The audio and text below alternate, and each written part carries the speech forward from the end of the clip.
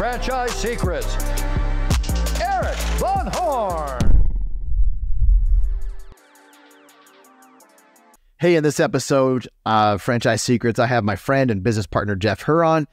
We talk about some of the big aha moments that we've had in life, and that just kind of came up randomly, but it really kind of shaped us and kind of went down this rabbit hole of the challenges and adversity that we face, and work ethic, and how that translated into helping us become who we are today and really be in business like we are now. Jeff and I used to be in competing tax businesses. We both got our start in the tax business, and we used to compete against each other. And we didn't know each other at the time, but we definitely knew each other's brands. And then we became friends, became business partners.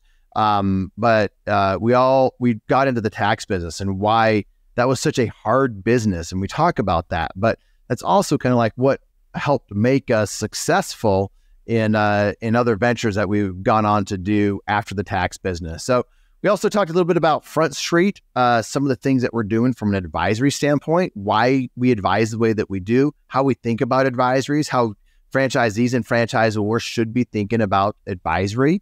Board of advisors is very different than a board of directors, and why you want advisors on your team because they are going to help make you better.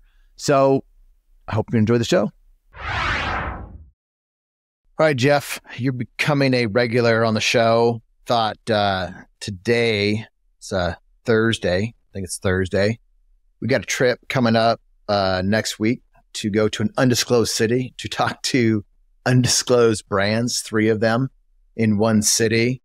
I thought it'd be interesting just to have some conversation on like what we're doing at Front Street, just, day to day.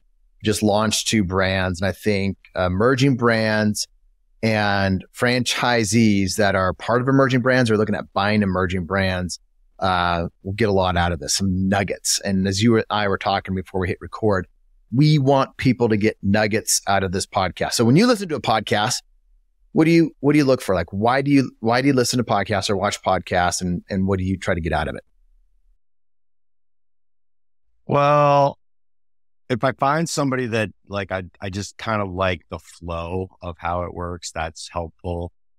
The content has to be good. Otherwise, I have a very short attention span, as you well know, probably off the charts on the ADD scale of things. So the content has to be interesting to me, delivery. But at the end of the day, like what I want to walk away from is, I've used this kind of like phrase before, but like light bulb moments. I've had those in my life. Like it's like, aha, whether I came up with them on my own or I listened to somebody on a podcast. I don't really read, but I do audiobooks all the time. So something where it's like, oh yeah, I get it, to the point where I can take that and apply it to my life, whether it's my personal life, my business life, whatever portion of my life that I can apply that to. Like that's what I think of like with I like nuggets. I love nuggets.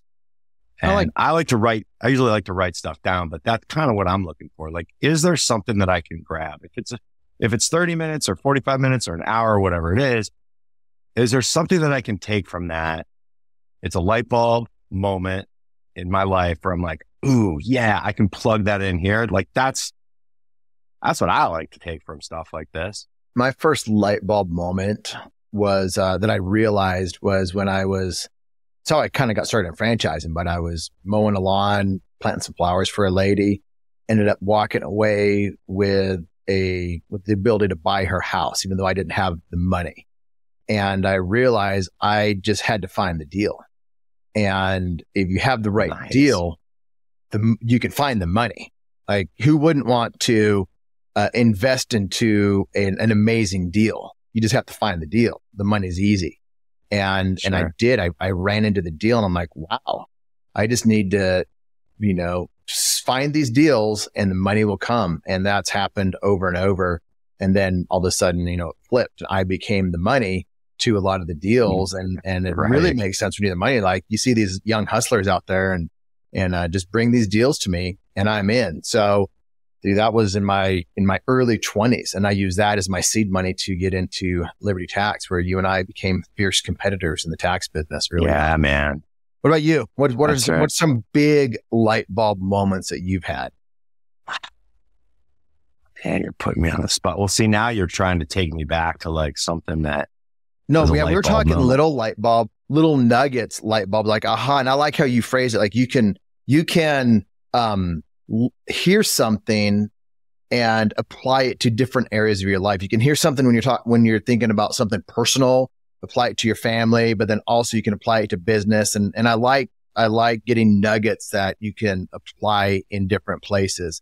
But when you said light bulb moment, I thought like that's one of the big things that was a light bulb moment for me, but it really changed the direction. So you have to one up me.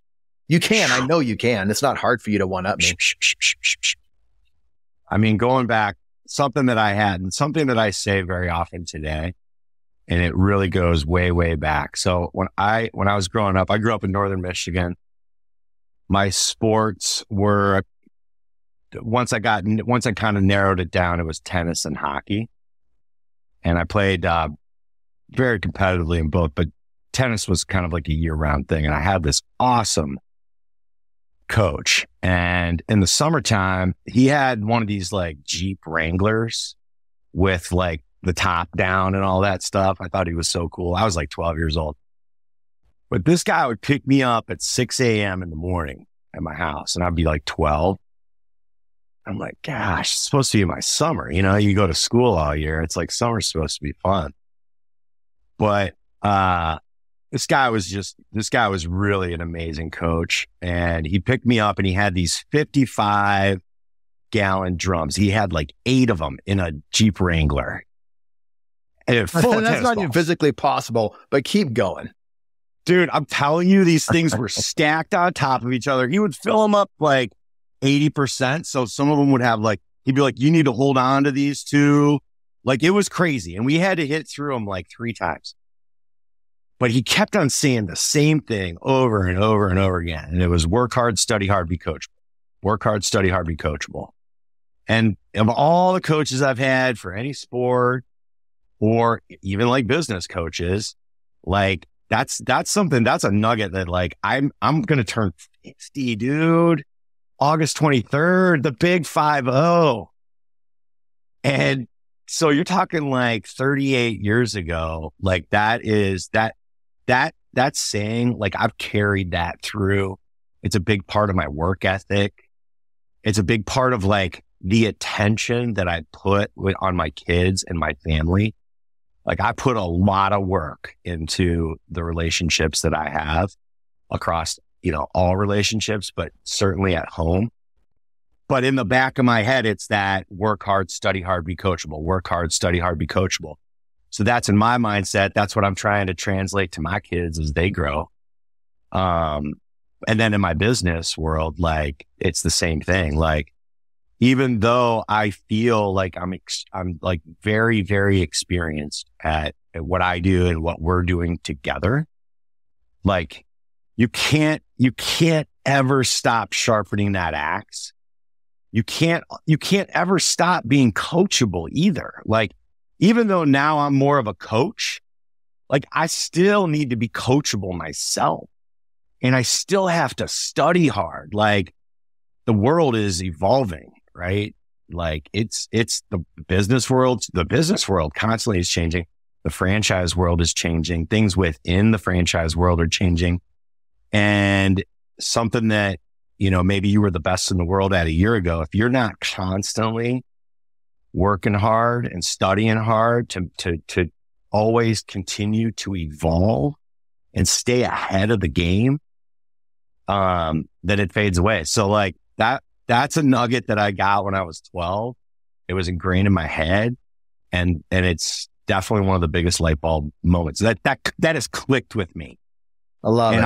And I talk about work hard, study hard, be coachable with brands that we work with franchisees, like just every part of my life. So did I one up you? Did I one up you? Did. I have, I had to study hard because I was a C student. So I had to study hard. I didn't really study that hard. So I didn't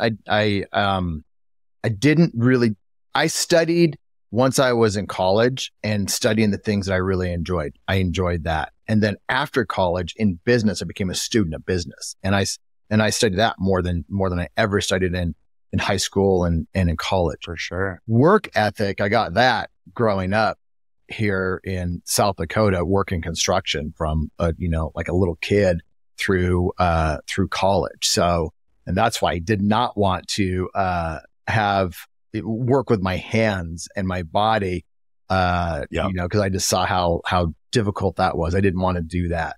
But hard work was just that came natural. And being coachable, I'm naturally coachable. And I don't know why, but I'm just naturally coachable. I'm always wanting to learn from other people. And I notice that when other people are not coachable. And I know that's one of the things that you and I look for in founders that want to work with us at Front Street Equity. By the way, Front Street Equity, basically, if you had to sum up what we are, it's myself and Jeff, and we got two other business partners, Jim Jaggers and Bobby Brennan. And we help emerging brands build enterprise value in a compressed time frame. That's really what Front Street's about. Part private equity, part franchise sales organization, part strategic advisory, and other things. But when we're talking to brands, like, we want that founder to be coachable. Let's talk about founders in brands. Like, what do you look for? You and I have seen so many different brands come and go. Dude. And we talked to them today. We talked to brands today where they are just, I talked to a brand, I told you about them yesterday. 5 franchisees been doing it for 5 years and they're burned out and they just want to exit. We're not interested in talking to brands like that because we want founders that are hungry to grow. That's so funny, man. Like, we talk to a lot of brands, at least 1 or 2 of them on a monthly basis. Like, they're looking for an exit strategy. They're like, I'm blown out. I'm burned out. Like, do you know anybody that'll buy this? Like, okay, that's not what we do. Now, listen, like, exiting you out of the business when we 10, 100, 1,000x this thing. Yeah, let's do that. But like, on the front end, on the very first conversation, it's almost bizarre when they're like, I just don't want to do this anymore. It's like, well, how are you going to inspire others to do it then? So yeah, that's really interesting. So that's a big no for us, whatever. And we'll take calls on all brands, and there are places I refer them to two other groups that would probably be the right fit for them. But when we look at founders, what are some of the things that we are attracted to in founders? We got 2 amazing founders. Oh man, they're amazing founders, both female founders of 2 great brands. But like, what attracted you to these founders? So, pain's so important. Pain's so important. Look, I've said this on these podcasts before. The first rule of franchising is don't franchise your business. The second thing to know, maybe it's the second rule, is to go from an emerging brand to an established brand. And let's just say that that's a magical number of 100 franchisees. It's just a death march, man. It is. We absolutely don't sugarcoat it when we talk to people. Like, there's no pie in the sky here. Okay. This is going to be the most horrific grind for the next couple of years. Right. I've heard you say that. I've heard you say that to the founders. True, guys, man. What Jeff is saying right now are conversations that we have with the founders that we're involved with, or maybe it scares away some founders that are thinking about getting involved. But these are true conversations that we have. It has. But good. I'm glad that it has, because so if we're honest with them and talk about, the first rule is don't franchise your business. And if you decide to do, then let's get real about how difficult this is going to be. We have to see some data points that they've gone through some type of pain in getting to where they are today with their franchise business, before it was a franchise business, with their corporate units, you know, if you, whatever you want to call it, like when they started the business, like grit, grind, pain, because you're about, you know, you're telling them, hey, it's going to be painful. If they don't have a reference point about how they overcame pain, and we can't have that data point, then it's not going to work. And so like I would, you know, that's ground zero for me is when somebody has gone through that pain and gotten through that pain with grit and grind and resolve, it's also humbled them. I mean, I've gone through grit and grind, man. I know you have gone through grit and grind, and it makes you stronger, a lot stronger. It gives you a reference point for the next time you go through it. And I think that's number one is where's, you know, let's talk about the pain. Like, let's talk about everything that you've gone through to get to where you are. And part of that also is how they're conveying that, right? Like, they got to be a good storyteller. Steve Jobs was a good storyteller, right? Walton from Walmart, great storyteller. Like the greatest builders of all time have to have gone through the pain and the grit and the grind, but they have to be able to tell that story in an inspiring way, right? And so it's super exciting when we can meet with somebody that's just real and raw and can talk about the pain, the ups and downs. You know, sometimes we get on these calls, Eric, and they just sugarcoat everything, right? What makes you different? Oh, our service is so much better. It's just better. You're like, okay, how is it better? Well, it's just better. Customers say it's better. So it's like it's so awesome to see somebody really break down and be real about the experience that they've gone through to get to where they are today. And that they tell it in a really passionate and meaningful way, conversationally. You know, sometimes they even get emotional. That's when I'm like, okay, this is worth even more than a second call. Like this is what we're really looking for here. Because the reality is that when you're building a business, there's going to be giant ups and downs, and that's a good thing. And every time you get down and build it back up, like you just become so much stronger. So like that's what, before we even get into the business or the unit economics or how do you get customers, like before you get into any of that stuff, like, you know what it's really about, man? It's about relationships, right? Like if we're going to anchor in and they're going to anchor in, we're going to anchor in together to go build something. Like you have to want to, like, you want to actually want to be around these people. Right.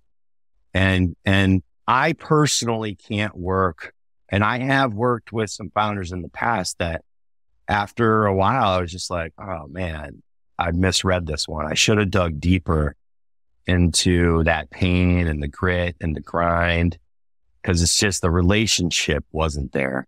So now I'm way more relationship focused. Can I identify with this founder the pain and the grit and the grind that I've gone through? Can I connect? Am I feeling what they're telling me? And can I connect with that? Because that's where it's at. I mean, look, when you're building something, and yeah, you nailed it. Like our mission at Front Street is to exponentially grow enterprise value in a compressed time frame.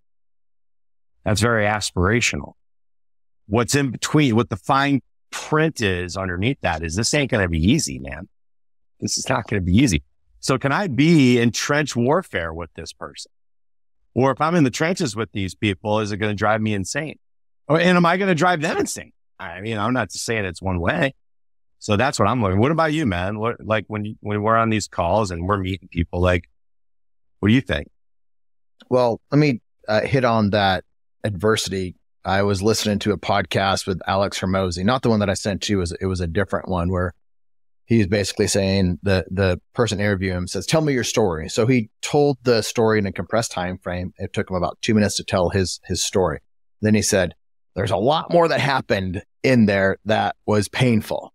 And then the host said, well, tell me more about that. And so he spent about 5 minutes going into some of the, like, this thing, my partner, basically bankrupted me. I didn't have, my backup was against the wall. I didn't have any money. Yeah. And then this happened. And then it happened a second time. And then this is how I doubled down and this is how I won. And then he had a couple more and he's like, even within all of that, I just gave you the tip of the iceberg on the adversity that I faced. And it just made me think, like, this is the entrepreneurial life. Like everything is just not, you buy a business, you buy a franchise and everything is great and it's easy. Sometimes that happens. And I've had that happen with some of the things that I've purchased and then others were just very difficult. I think about some brands like, I think there's 2 brands that stick out as pretty solid brands, really good unit economics. And the franchisees for the most part did really well. And that's Orange Theory and Crumble Cookies. Like, it was hard not to screw those 2 things up. And now there's, I know that both of those brands are probably facing a decline in different ways at different times. It's probably just part of the economic cycle and competition and things like that. But you and I were in the tax business. The tax business is not easy. And I used to be jealous of franchisees. I'm like, why didn't I buy an Anytime Fitness when the tax, you and I got into the tax business? We could have bought an Anytime Fitness and those things did pretty well. Considering it wasn't as hard as the tax business. And then looking back on that, I was really grateful for what I learned in that hard business. And I've looked back and I have a lot of friends that are franchisors, large franchisees, private equity backed franchisees, or doing really big things on the vendor side in the franchising world, all came from the tax business with me. And I was talking to the former CFO of that business. And he's just like, Eric, and I was texting him the other day and he's like, Eric, it's amazing how many great people came out of that system, but it was because it was hard and we learned and we grew. Dude, it was so hard. It was so hard, like, I'm glad that I cut my teeth on that, but damn, was that hard. So we were both area developers for competing brands. And, for people that are on here that know a little bit about franchising and how it works around like the FDD, which was called something else back then. But so in the tax business ends April 15th, right? So then they have to get their audited financials then. So most people that are listening to this call that are on the franchisor side, at least, you're going through a renewal period like January through end of April, like most people, because your fiscal year ends on December 31st. I mean, that's probably 90% of franchisors or 80 or something. In the tax business, you had a different fiscal year because you got to wait till tax season is over. Then you have to go into it. So you're kind of dark until June 1st, right? Well, with the franchisor that we had our area development deal with, they cut off any franchise sales on October 31st. Because we had to get them open by January 2nd, right? And even that would be pretty tough. So it's kind of like your window of opportunity, as area developers, we were sub-franchising is kind of a way to kind of describe it. It's how easy way to be kind of like a franchisor. You get to learn to be a little bit of a franchisor without the risk but you get a feel for it.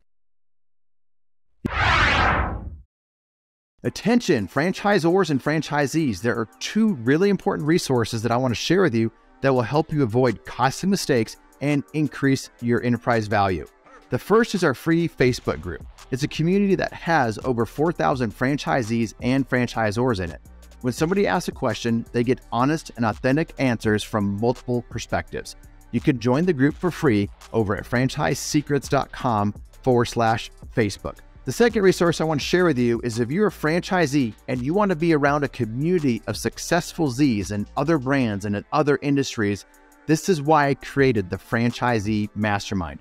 If you want access to the best single and multi-unit owners to know what they're doing, or if you want to be around other multi-brand owners, then you'll want to check out my Franchisee Mastermind. The reason why people join is they want access to my Rolodex, my connections, to each other. They want a shortcut success, both short-term and long-term. Links will be in the show notes or at scalablefranchise.com. Yeah. So you can't, in between the end of tax season and June 1st, you can't talk to a single person. You're what's called dark. So we would go June 1st, boom, and we were done October 31st. So June, July, August, September, October. You got 5 months, right? Well, for the 3 years that we were area developers, we opened 300 plus stores per year, to 1,000 in 3 years. And so not only do you have to onboard, not only do you have to walk three people through like the franchise development process, but as people start coming on board, we also were responsible for connecting them with the local real estate broker, connecting them with a contractor, helping them onboard and train new staff for the first year. So all the first year folks, once you train somebody once on how to do that, they can kind of do a lot of that afterwards. But, each year we were onboarding probably 200 franchisees and opening 350 locations. And so you have to do all that work from like June 1st to the end of the year. I mean, talk about a grind. If I'm McDonald's and I'm going to open 100 stores this year, 1,000 stores, you divide that number by 12, right? 1,000 stores is 83 a month. 100 stores is 8 a month, right? In the tax business, every single new store has to open on the same day, January 2nd. So yeah, if you're opening 350 stores this year, all 350 are opening on January 2nd. Like the amount of pressure. And we were in, myself and my partners, we were in multiple states. Back then I was telling my wife, like, I would buy a one-way plane ticket to Tampa. She's like, when are you coming home? I'm like, I don't know. And I'd go from Tampa to Orlando to Miami, then go up to Chicago, then go to Detroit. I'd just be gone for like 3 weeks, man. And then I'd come back for like 2 days. Now, that being said, once the deal that we had with our franchisor was once the store is open, they did 90% of support. We only had to do 10%.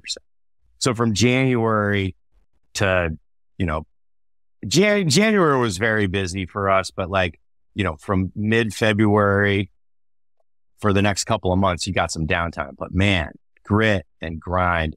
And that's where I got my work ethic from. It's especially when it came to franchising, is just the pain that we went through during that period of time was insane. I mean, we were really working 7 days a week. It was 7 days a week. And for sure, some days on a Sunday would be 6 or 7 hours.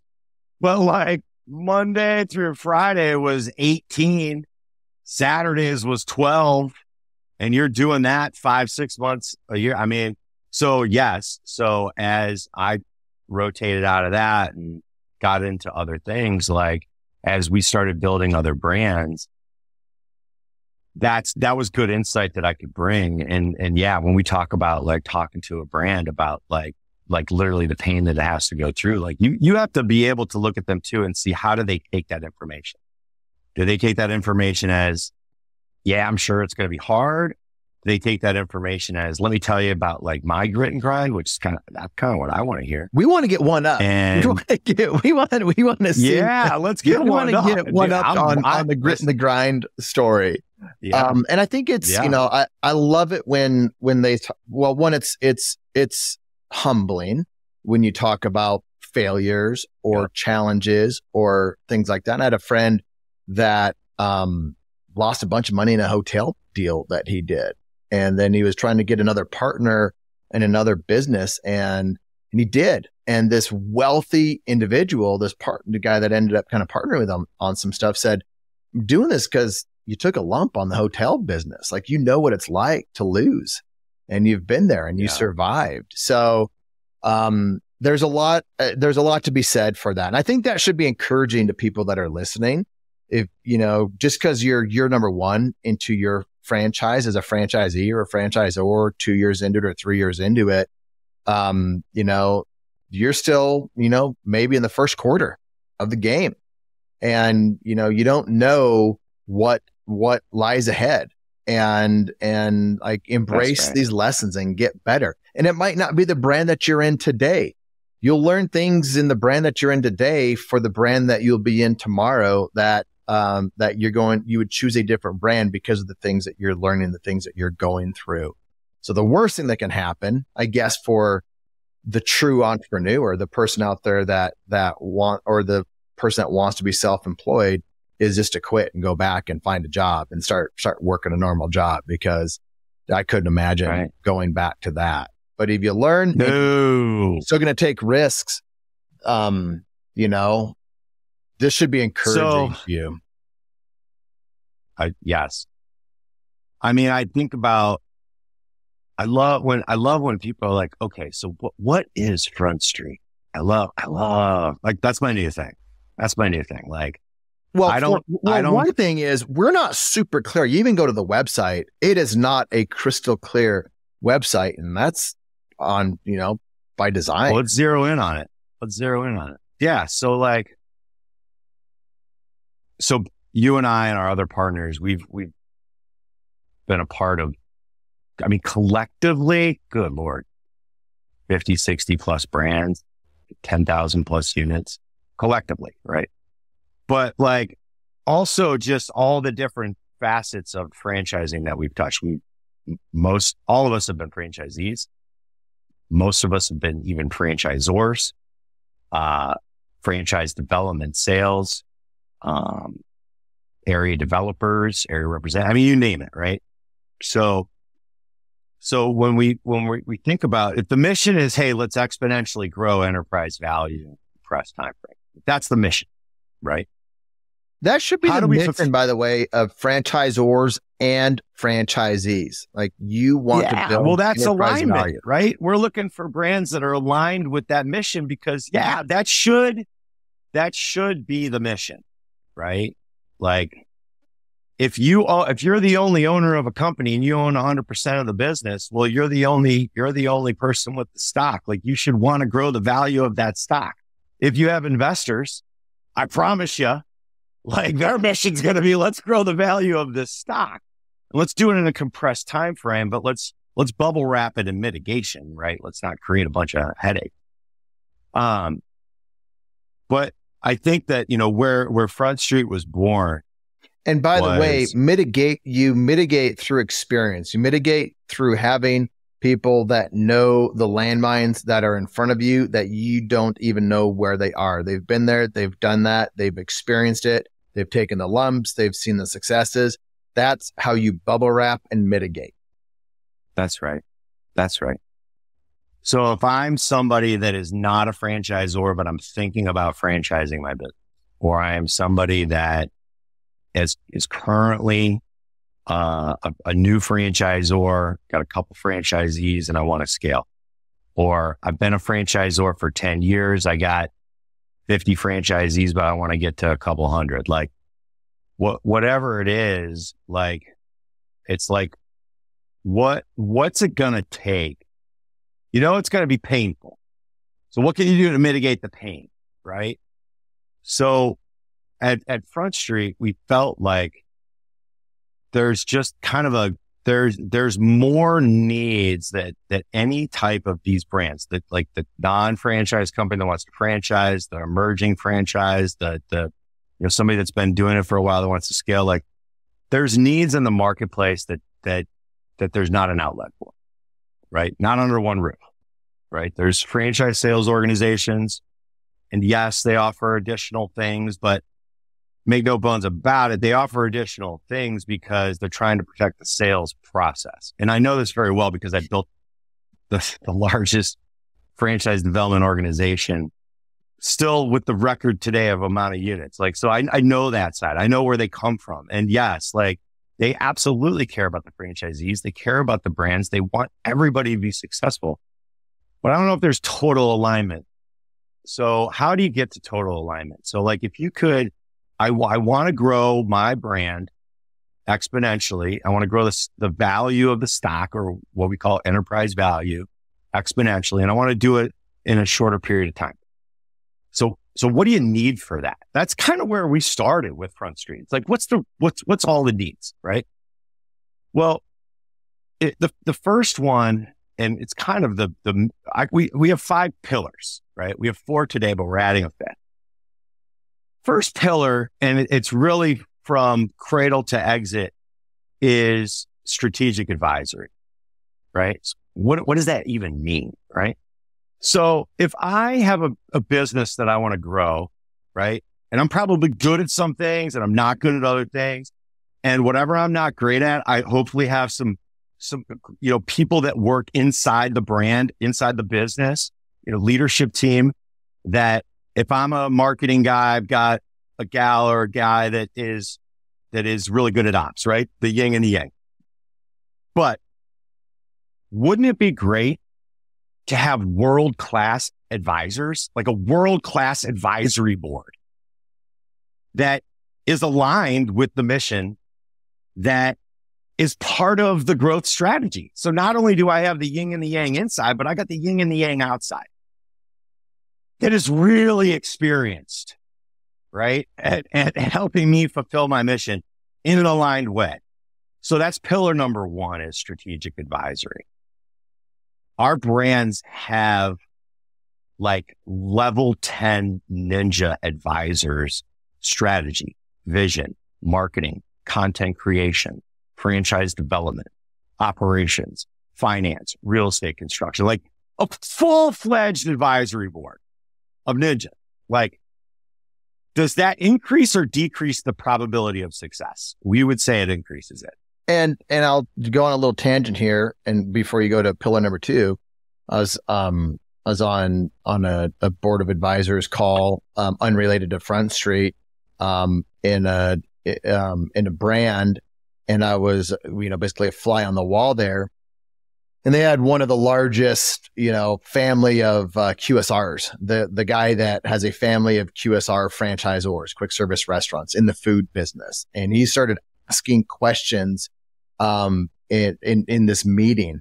And I sent another advisor a text message. I'm like, holy cow, this guy knows his stuff. And this other guy who's well respected in the franchising world is like, oh yeah, he's freaking amazing. Like, he will dive into it, and so he was asking really hard questions, pointed questions that would make a founder nervous and squirm.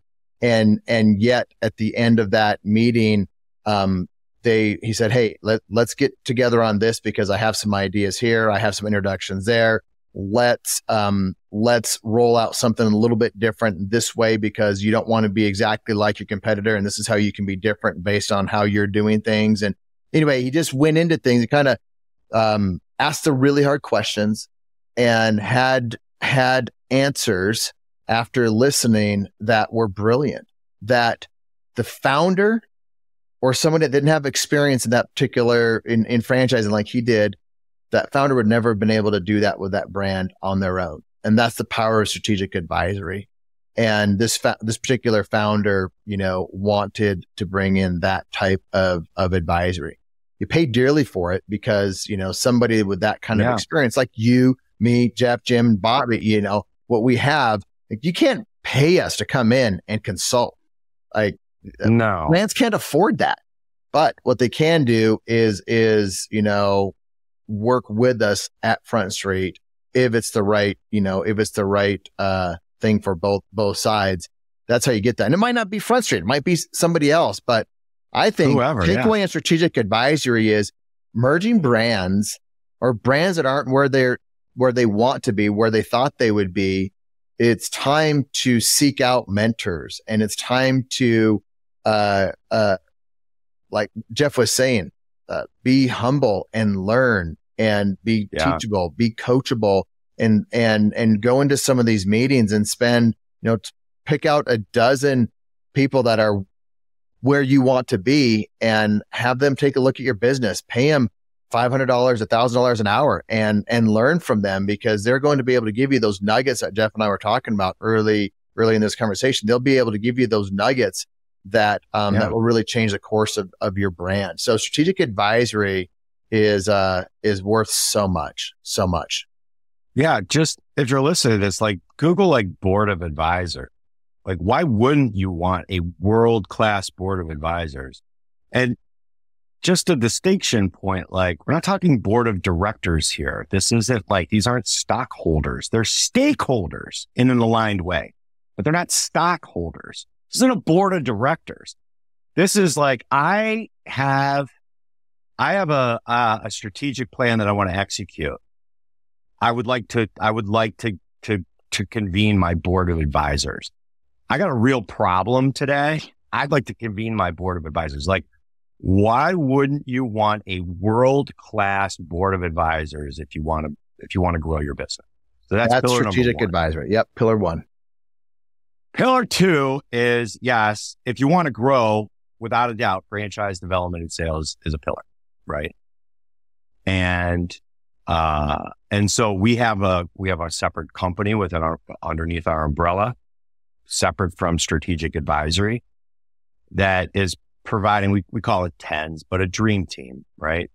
And here's the differentiator with this pillar than what's out in the market today is there are some great FSOs. These are our friends, by the way. We're not here to, we're not here to bash FSOs. Like, FSOs are great. Okay. Like, by the way, we can't do a million brands like them anyway. So like, do an FSO. But like, here's the distinction. When we say dream team, here's the distinction, right?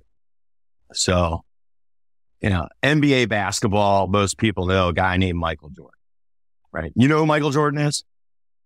I've heard of him. He's 23. Air Jordan. That Air Jordan movie is great. I had some Air Jordans back in the 90s. There you go. So they had a team that I think won like 72 games. I think they won like 72-10. And they still, today, I think that's like the record winning percentage for an NBA season, right? And they had Jordan and they had Pippen, 2 Hall of Famers, right? And Michael Jordan is probably the best player to ever play, right? Then they also had Dennis Rodman, right? I almost got a basket on Dennis Rodman. I played him one-on-one, and no way. It was just a little intimidating. I backed up and just did like a Hail Mary, and it's on video. It's very embarrassing. It didn't go in. Did it hit the rim? I'm going to say it did hit the rim. I can't remember, but he wasn't even trying. Like I just couldn't. He was probably hungover, dude. Probably went to bed like an hour before. We talked about his trip to North Korea. We had a conversation. Oh, this is kind of recent. This was a couple of years ago. And I said, I can't talk about this on the podcast. So tell me one of the craziest stories you have. And that's definitely not going to go on the podcast because he, as you can imagine, has some pretty crazy stories. Probably not. So anyways, like, look, that team was good. So you get Dennis Rodman, Tony Kukoc. And the bottom line is they won 72 games, man. That's still like a record, right? Not only was that the best team that year, they're recognized as the best team ever because of the record. Like, there's a data point around it, right? So that's kind of how I think about, like, there are some awesome franchise sales organizations around franchise development that they have, like, they got teams like that. I'm not kidding. They really do. They got teams like that. Now, the Jordans, the Pippins, the Rodmans, and then I get down to like Bill Wellington. You're like, who's that dude? I don't even know who that guy was.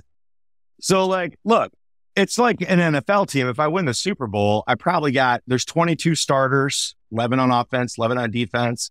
I probably got a world-class quarterback. I probably got like 5 or 6 like all pros, maybe 4, 5, 6 all pros. But then I got some guys that are like right there. And there's some guys that like nobody's ever going to remember these people, but you're still the best team. You won the Super Bowl, right? The way that we think at Front Street around franchise development is different, right? We don't want to carry a team of 50 people around franchise development. It doesn't make any sense, right? Because we think that each brand is wet clay. It's a blank canvas and it needs to be curated perfectly, right? So rather than saying, hey, we got 50 people that do franchise development, let's go curate a dream team. Let's go put together a dream team. So let's go back to the Bulls, right? 72-10, Jordan, Pippen, two Hall of Famers on that team and a lot of all-stars, right? Well, in 1992, the United States of America decided to put together a real dream team for the Olympics. 1992 Olympics, okay? So guess what? Michael Jordan was on that team, right? And Scottie Pippen was on that team because they're 2 Hall of Famers. Dennis Rodman was not on that team. Neither was Steve Kerr or Kukoc or anybody else other than those 2. So who else? There was 12 guys on that dream team. That I didn't coin that. That's what they coined. That was the name. It's the dream team, right? The only non-Hall of Famer on that team was Christian Laettner. But that was because he had just come off he was the greatest college basketball player of all time. The United States built a dream team of 11 Hall of Famers plus Christian Laettner, right? 2 of which were on the best basketball team of all time in Pippen and Jordan. So where are we going with this? Where I'm going with this is like, that's how Front Street thinks about franchise development and sales is rather than saying we got this big team, come work with our team. No. We've got we want to build a dream team around your brand, right? Because the reality is, Eric, is if the dream team of 92 played that Chicago Bulls team that won 72 games that year, the dream team wins by 40 points. 40 points. Not even close. Because it's 11 Hall of Famers versus 2 Hall of Famers. It's all about possibilities and probabilities in that world. So that's how we differ and that's how we think about it. Because if we're aligned with a brand to exponentially grow enterprise value in a compressed time frame, I don't want the best team. I want the dream team, right? Curated and customized for my objective. That's pillar number 2. So one of the ways, so new brands have with a limited budget, because not all brands have a limited budget. You know, some of them might have a bunch of money that they could throw at a lot of staff or throw at whatever. Typically, that is not necessarily the best thing for a brand because they're going to be, spending too much money on a lot of this stuff. But so how do we look at that, Jeff? Like, one of the things it's got to be variable, man. When we look, it's got to be, everything's got to be variable. Like I've never been in the retainer game, not ever. I've done some minimal work per hour kind of thing, but that was like the beginning of COVID. If you're everything in a relationship, right? We talked about relationships, whether it's business or personal, it's about alignment, right? I've been with my wife since 1997. We didn't make it this far if we weren't aligned on a lot of things. Now, trust me, we can argue and all that stuff, but we're aligned on our future vision and always have been. And that's what's really key. Same thing in business. When we partner with a founder to go build a business, we have to have alignment, right? So people that I think do it right are the people that say, hey, all compensation has to be aligned with productivity. No productivity, no compensation. So that's kind of how I'd answer that one.